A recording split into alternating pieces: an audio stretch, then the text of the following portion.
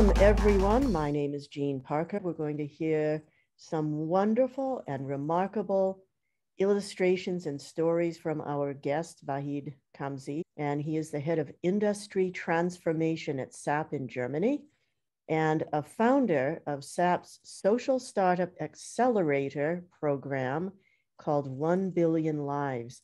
And one of the things that he says is that he believes that one line of code can change the world. People are really looking forward to listen to your experience. A quite interesting experience, right? From three major organizations, Shell, Boston Consulting, and most recently SAP. And I think the reason why we've been attracted by your experience is that it seems that you really manage, right, to have this change from within, while other people most of the time they rather find it easier, to quit the organization and to look for happiness and meaningful career outside the organization. Thinking maybe is there something that you would like to share with the group before they actually start asking you some questions? Really something that I think that the red thread of your life is written at the end. But when you're looking forward, when you look at the future, you just don't know. And there's so many choices, so many opportunities and possibilities. And I guess when you're driven by purpose, by doing something good, by being around good people, things fall into place. And then when you look backwards, then you can say, oh yeah, that's why it made sense. And then these things made sense. I met that person, and what is the job? What is the next course? It's extremely difficult. No one knows what's happening. Like when they asked the interview question of what are you going to do in 5 years? Nobody knew 5 years ago, or even 2 years ago, that we'll be on Zoom all talking, working from home. So I think that's one thing which kind of gives me comfort, which is I don't need to know. I don't need to know what's happening in 2 years, 5 years. I just need to make the right choices. And the right choices are the 5 people that are around me, the people that inspire me. Do I spend time with the right type of people? And my cycle has been every 6 or 7 years, I've switched. I did 6, 7 years at Shell, 6, 7 years at Boston Consulting, and now I'm at 6, 7 years. So this group is kind of my thinking group. So maybe, do I need to make the change? Do I need to change the people? Have you seen any similarities every time that you have decided to make a change? Every 5 years has happened something that you can say the same trigger that made you do the change, or every time is something different? Yeah, I mean, the first one, I mean, these are kind of classical things, right? It's kind of imposter syndrome, right? You become successful at something, but then at some point you kind of feel that you're faking it, that you don't belong. And actually at Shell, I actually really didn't feel that the type of people that were around me are the people that I want to be with. Not because of the company. Shell people are very good people. It's like a really deeply thoughtful, professional. Amongst the oil and gas companies, it's probably the company that always thought about sustainable energy. So it's nothing about this, but it's just the people I was around with. I never felt in, and I think that's almost what made me say, okay, I kind of faked it so much, I'm going to disappoint, so I need to find another environment. And the same thing within BCG. It was very fast career. Okay, I thought it's up or out in consulting. Every year I was like, okay, I'm going to get fired. I do one more year. Okay. And it's super tough. And then it was actually in BCG was not about this, was more about the private life. So my wife told me, either you're BCG partner or you're my partner with 2 kids, and you being with Ralph in Manila, Monday and Tuesdays, Wednesdays, Thursdays, I was in Jakarta, and Friday at home. So the second one was a burnout. But then I was really reflecting for this career, I don't want to leave after 5 years. I mean, I don't know, maybe it's old fashioned or passé, but at some point you need to stick with it. The things that scare you, if you feel the imposter syndrome, or maybe that's the time to stay in and to kind of break the next level of barrier. The easy way is to go somewhere else and restart. When I went out of high school, I really wanted to change the world. I was involved in all of these youth programs, and then I fell into kind of uni, which was studying hard engineering, Shell, projects, left and right, travel. In Boston Consulting, amazing impact, but I felt, hey, I'm really not doing this. Then I joined SAP, and my first program was actually what you mentioned, 1 billion lives, this program, which is kind of suddenly, somehow we created this social impact program. One woman in the Philippines, actually, that was waiting, she had cancer patient. She waited outside in the rain to get the prescription from the doctor. And it was a craziness that you had to do everything on paper, submit the form, and there was a lot of corruption. So we said, okay, let's digitize this. She said, look, I cannot do it. So I want SAP to help me, headquarters in the region. So we helped her and said, okay, there's so many of our employees who have great ideas. Let's put them together, pitch contest, we'll bring them together. Somebody else in India, his mom had cancer. He needed big data problems to solve for cancer patients in India. And two employees came with problems. We didn't think much. We said, let's do an accelerator. It's a global program. There's something like 150 teams globally around the world. And I felt that all of the things I had done before, both my career in Shell and my career in BCG, had kind of prepared me to be able to have this type of, I could never have done it before. Even if I was just thinking about, hey, I need to make an impact. Maybe it's all of the things that prepare you for that moment where you have the opportunity, where you have the skill, the network, the CV, the brand recognition. And I think, of course, it makes sense during the time, but at some points you're at that moment of opportunity and everything you've done before somehow comes together. Now that listening to you, I feel that you had this urge of making an impact, right, throughout your career. And as you say, you probably got prepared organization after organization to be where you are today. So my reflection is this social impact program that you are leading at SAP is your way to change from within. Is this program giving you the right motivation to stay? Or is there something in SAP that makes your career meaningful or more meaningful compared to the previous organization you have been working at?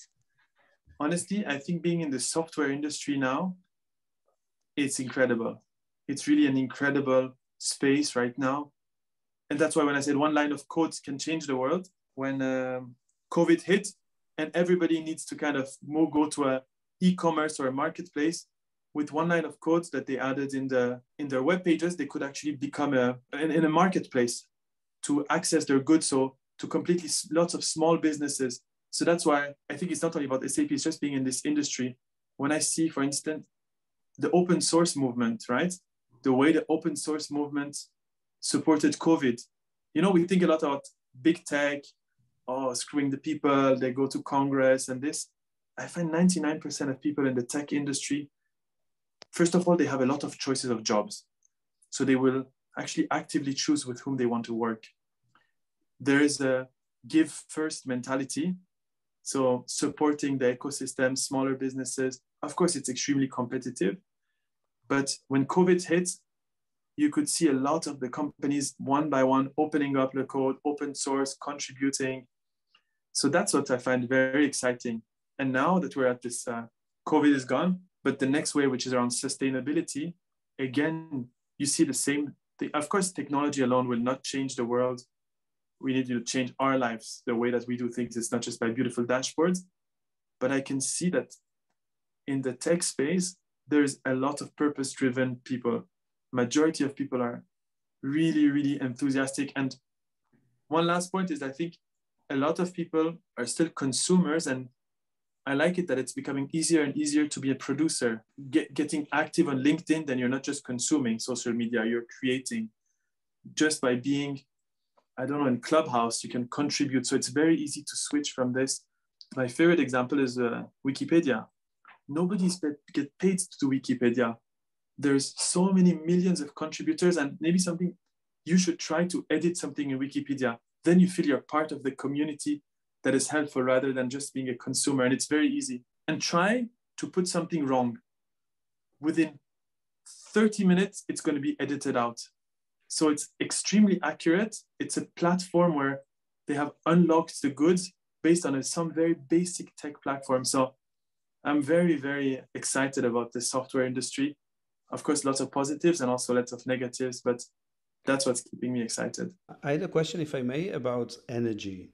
if you stay or go to a different place. It depends on the energy that's around you.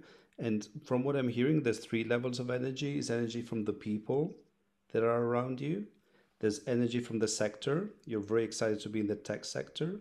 And there's energy that comes in the specific projects that you're working on, because tech is all sorts of things. And you mentioned some really interesting projects. And I was wondering which of these three energies may be the ones that you would suggest people look into when they're looking for a meaningful career. Sometimes the job title that you have, the company that you have, the location that you have actually is not what will determine. I always thought, okay, I have to be an NGO, I have to quit my job, or I have to be an entrepreneur, you know, or I have to work with, I don't know, with schools, philanthropists to have the impact. So my sense is the company is actually not the one thing that determines.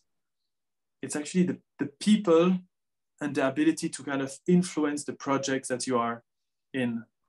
I think the job title, and that's something, an illusion we make ourselves, oh, maybe when I have this rank, if I was a CEO, I could do this. And I think in a very large company, what I noticed with this SAP 1 Billion Lives program, we didn't have any money. There was nothing.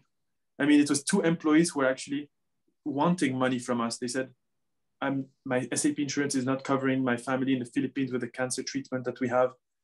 And please help me. So the ability to be with the right people, then you suddenly unlock things. Nobody says no to a good idea. Like literally nobody, it had almost too many people that wanted, and you know that you have to keep it with 2 or 3 people.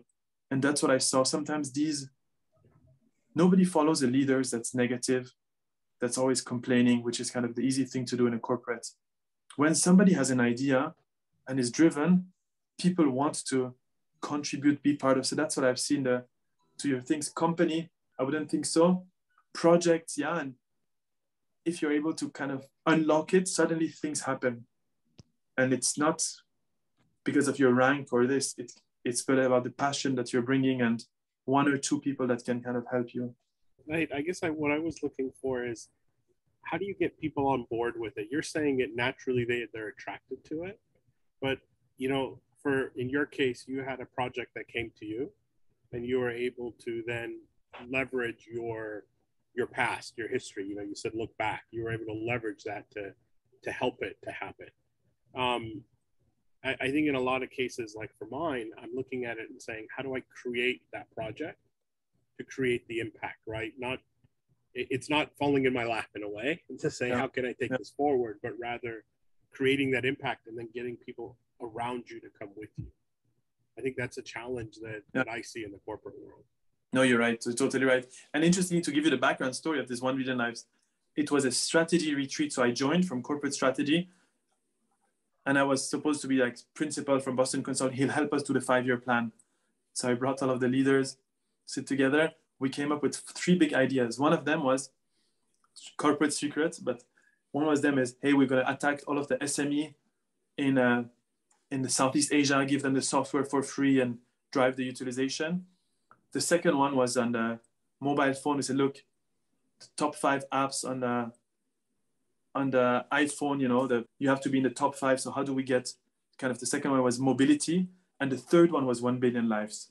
I kind of steered a little bit, then the steering group to say, hey, the first one, the mid-market, and the second one, everybody does it, but we can steer. So my sense is, Shaim, you're totally right. I mean, once you have this thinking, you kind of need to wait for the thing that you can shape and steer, because else it's difficult to do it in a complete vacuum. My sense is now, with the sustainability trends, with purpose, with diversity, there is enough leaders also in the corporate world that would be keen to, it's difficult to say no to these type of projects. Say, hey, what are your top 3 things that you're doing for diversity? We're too much like this. It becomes difficult as a management actually to even say no. So I think we're in a better position, but I understand if you're in sales pressure, quota carriers, you're driven by the quarters, the bandwidth that you have is very little for that. But I would say, yeah, it doesn't fall on the laps. You have to, but you're right, you need to have at least a 2 or 3%, plus you need to have 1 or 2 people, kind of allies to get this. Yeah, I guess one of the challenges is, to your point, is if it's not supported from the top, it's very hard within the corporate environment to to drive engagement, is what I find. Yeah. You know, it's that bottoms up approach seems to work in a community sense. In my local community, you can create that bottoms up approach to moving something along. But in a corporate sense, I find that if it's not supported at the top, it loses. Every level you go down, you just lose a little bit more rather than gaining. No, I agree. It's just that I think now is a really good moment, because on the purpose, diversity, sustainability. I mean, ask any of the senior leaders, okay, what's your strategy for this, or what do you think about this? It's very difficult to say no right now. Before, a couple of years, you could say, yeah, that's not really thing. And I can see it myself in my position, where you have to choose the type of senior leaders that you want to work with. And I mean, it's a position of luxury to choose jobs, but if you're able to do that, then yeah. So engagement is key to drive this change. And I'm just wondering, did you feel it was impossible in the previous organization, and you feel in the workplace where you are now, you actually can drive this engagement? Or you were not ready in your previous organization really to drive engagement, change, and find this clearer sense of service and purpose that I'm listening? Each one of us balances what you do in your personal, and I think what Shamim says, at some point in your life, you cannot do that through your career, and you do it through your community around you. And look, sometimes it has more impact to help the neighbor or the neighborhood or people who are around you, or help your spouse take a back seat and let the other one, it's difficult with a family with young kids. So I guess that's where the balancing act is. And if you want to stay in the corporate world, yeah, you're right. At some points, you just need to toughen it up. Just need to 2 or 3 years and wait. And because the opportunities come when it comes, I mean, for me, it's more like not Titanic, this is bad, but a big ship. Corporate world is a big ship. You're able to steer it 1 or 2 degrees. Wow, it can do massive damage. But then you have to wait for the right point, and when is the right leverage. If you want to leave, yeah, but you're going to be on a speedboat, or you're going to be on a motorboat that's much more agile, but you will not have this followership and impact. So I think that's where I have a lot of admiration for people who stayed in corporate, don't get disillusioned. I was disillusioned and I changed, but it's amazing to see how much you've been able, to find your sense of purpose and service where you are today. And I don't know, I'm thinking about you, Nan. You are at the beginning of your journey, of your meaningful career. I don't know if you're in your group at the beginning. Any interesting question came up for Vahid that you would like to share? Exactly. I just joined recently my new job. Although probably it's not so like my dreamed one at the moment. However, I think there are also some common areas that I also perceive no matter what kind of jobs. How do you deal with those politics with inside of the company, that people are kind of very cautious, especially in large, like you said, in a large organization. People are sometimes knows what to do, and majority, I think 99% knows where the direction is. But they just pretend probably they don't know or unseen the things that they should do. And that sometimes makes me really frustrated. For me, every time I got discouraged, I had this group, EBBF, my annual retreat. You need to find who's your community. And honestly, this group I like because everybody is so different. When I kind of Googled subculture, I was like, wow, this is the most random group of people. We have really very little in common, but yet it's a group that has this direction. And that's why, to be honest, that's why the annual retreats, and just what's your true north? Because if you believe it's the right organization and you're going to grow, yeah, you need to tough it up at some point, but keep your true north. Is it like a personal faith, or is it a group of like-minded people that can still give you the map is changing, but the true north, as long as you have it, then you know that you can check in with yourself. Hey, where am I? What's my sounding board? Who are the people that I talk to? And of course, yeah, if after 2 or 3 years it's really like this and there's no chance, I think you need to make the change. But I think the beginning of life in the corporate world, yeah, you just have to tough it up. On the other hand, your life is very precious. You're I don't know. I mean, some of us have the privilege to take a couple of years to wait and look what's really the career. Sometimes you have some debts to pay. You just have to pay the bills. So I don't know the situation, but I would say at some point you have to kind of earn your ranks in the corporate world. But you know, the beauty of it is that things are changing so quickly. I was at the airport. This was before Corona. I was hearing a discussion between the mom and the kids. They were saying, no, honey, YouTuber is not a job. YouTuber is not a career. And now I look in Corona, yeah, it is a job. They're the only people who make money. YouTuber and influencers.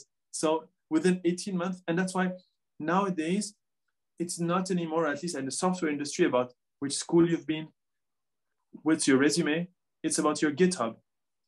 What's your curriculum? What are the websites that you've built with the Coursera and the online learning? So I think it's broke a lot of the myth. The corporate world was very used to hire bachelors or masters, and you go through this. But with what's been happening the last 18 months, the passion and opportunity that you and willingness that you show has really changed the way people are hiring. So I think it's going to be mostly for the next generation. But I see really the corporate world changing a lot and what they value and the type of skill they want. Do you think then you're encouraging, for example, young people who probably trying to spend like 30% of the time like doing some side jobs, which they really passionate about, or like what you said, being YouTubers or grow some certain skills, which is probably not so relevant to their current career yet, but in long-term investment. So do you really encourage people to do that? I think absolutely. Nowadays, people that are passionate about their own project that can drive, because you hire more for passion and attitude than the skills. Skills you can learn. Nowadays, of course, the big expertise in oil and gas, someone who runs a refinery is different, but someone who shows passion, who shows that they have the drive, the dynamism, and what you know becomes less important and less relevant versus the passion. Have you done something on your own? It's interesting because in the corporate world, so I got a new team and I told them, look, the most important thing for me is not what you do this year. I think a learning team is a thinking team. So what do you want to learn? What are the things that you're learning? I said, oh, I haven't done all of my compliance trainings. You know, in every corporate you have to do antitrust and the thinking sometimes in corporate is my learning is going to be the curriculum that I have for my job description, the mandatory training, the compliance training. What you want is people who are passionate, who find the 30%, as you say, what's your 30%, or it becomes a 50%, or it becomes what they're passionate about. And I'm sure that this will be recognized by whoever is around you. Vahid, in the past 18 months, now almost 2 years, of course, many, many things have changed in the world.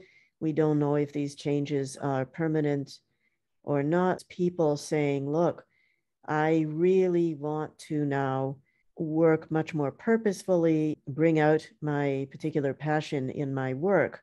How is that affecting corporates such as yours? And do you think this change is permanent, or is this a response to what has happened and it will kind of dissipate over time? So I go back to Bob Henderson, his lecture when he gave to us at again, another EBF event. You can Google Bob Henderson strategy versus purpose, right? That was the term that he gave to us. So our view is kind of bottom up from COVID era, but his view is that the world fundamentally has changed. It was driven by strategy and KPIs, but now, COVID or not COVID, or independently of that, the way the corporations are even being steered to learn with speed, to leverage diversity, to foster innovation, you need to kind of unlock the passion of your people. So even COVID or not, I think, but yeah, I would see in our teams, absolutely. I mean, in the software industry, you cannot hire people. If they're super smart product managers in software, they will all start their own startup. If they don't want to start their own startup, they'll go to Facebook, Google. Number 3, they'll go to Salesforce. Fantastic, cool company in the Valley. Number 4, they'll go to BCG, Accenture, then SAP. I'm getting only the 6th, right? A German software company. How exciting is that? They do stuff for manufacturing and the supply chain. So and basically that's why the pitch that we have is about sustainability. Come because we own all of the supply chain of all of the biggest companies. Will help you really change the world. So we cannot even hire if we don't have purpose. So I absolutely think, I think for us in a highly competitive environment, because people have the choice. Also, the other big topic is the diversity topic. It's a bit different than purpose, but I think it became so big in our industry that there is a huge pressure in terms of you cannot have a panel which is very uniform. If you have this, there's going to be such a pressure on you. I think these are good forces. These are, I think when you talk about the century of light, the light is not because it's a century that's beautiful, it's just that the light on everything of these actions that were happening, but nobody knew now, there's a light on it. People see through it around sustainability and around diversity. So, and these are the fundamental things that all of us believe. So I think these are coming to light, all of the things that we're kind of hoping for and wishing for, which we in our depth believe it's true. Now the rest of the world, or even the corporate world, is going in this direction. I'm enjoying being squeezed also because my team is not diverse, my team is not sustainable, and the young people are really challenging us to be. I'm just, before we conclude, I was just reflecting on the importance of network that you mentioned before. And I would love actually to ask Ralph a question. First of all, amazing that you, Vahid, had someone, you could call in the middle of the night and have those meaningful midnight calls. I wish I could have someone to bounce idea in the middle of the night regarding my career. But I would be interesting to hear from Ralph what has been his perception of your journey in the past years. And if you, Ralph, where are you in your journey, if you think those midnight meaningful conversation also help you in achieving a more meaningful career? Thank you for that question, Martina. I mean, I've worked with Vahid a couple of years ago, and I've seen him as a different person. At that time, you see somebody who's super aggressive, super effective in their work, making a big impact. And sometimes you go through really, I guess, ups and downs because we make very long hours during our case studies or our case projects. But I think it's the times when it's not necessarily in that moment of time that you appreciate what you're doing. I think it's sometimes more the reflection after a few years and seeing how somebody, for example, Vahid, has impacted my life in certain ways of how I do things up to today, and how he has planted that seed with me and how I'm planting these seeds with others, right? And I think that's where there are these very meaningful or purposeful connections that we have with people, whether we know them or not. I think people are people at the end of the day. And it doesn't matter where we come from or what we do, but I think we have some sort of values or something that we're looking for. And I think that's kind of the question that I wanted to ask Vahid, because I've seen you in, the consulting role at different aspects. But my question to you then is like, what drives you or what keeps you going at the end of the day? And I think second is, even though you might not be going through the best moments in your career, how do you take a step back and focus on, the bigger picture to keep you going and keep encouraging others to do the right thing, to be more purposeful? What Ralph was saying is that it was not midnight calls. We finished working at midnight, but it was the most beautiful time and nobody complained about overworked. We were like another very exciting group of people. Ralph, what keeps you going? My sense is, for me, it's two things: learning and the people that I'm around with. The part around learning, I'm tinkering now. I bought a soldering kit, but of course there's people around, and I guess that's why, I'm just repeating this, but this group around EBBF, to be honest, and I tell you one of the critical moments this year. So at the beginning of this year, I changed my job as a COO of a global org. It's a unit of around 800 people. We received a team of 100 of a product that we're terminating. If you search, it's called SAP Leonardo. It was kind of our machine learning IoT. It didn't work. Gave me a team of 100 people. Okay, I have 100 people, but no budget to pay their salaries. Corona came, the travel is going to go down so I could fund. And then I said, this is very, very difficult. These 100 people, like, how do I do that? They're completely different skills than what we have. And I talked to Mahmoud. And Mahmoud was like, people change, people learn. These are people. And as you say, people are people, Ralph. Nowadays, people can completely switch. You need to trust these people that they can learn. That's where, Ralph, I said, what's the group of people that are around you that you can ask the question at your critical times? And naturally, for all of these 100 people, I kind of rewrote CVs. put them on interviews. 87 of them found jobs. 3 of them, they were in countries with social protection, so they got paid very nicely. Having the right people that you can call up when you want to have these type of meaningful moments are super important. Having the community of people around you when you're kind of down in your corporate career. So you need this group of people that could be different, that could be similar, that could be around you, that could be international. But I think that's what keeps me going. And every time I go to this group, they tell me what they do. It's like, oh, I will never, this is amazing. So I think having the people that inspire you, and you inspire them also. Ralph, you're super inspirational for me. Young graduates coming out of school, you were coming with so many privileges from what you had, your network, your school, yet you were the only ones in the team who stayed until midnight. A lot of people that were coming from your school, your degree, they just have the easy job, stay at home and stay in the family business. You hustled like there was no one. He's there. And you remember so many interview preparations around. So I think it's maybe this kind of the people that you inspired that got inspired by you. Thank you, Vahid, really on behalf of everyone. And now I would love this conversation to go on forever. So thank you very much on behalf of EBBF and everyone.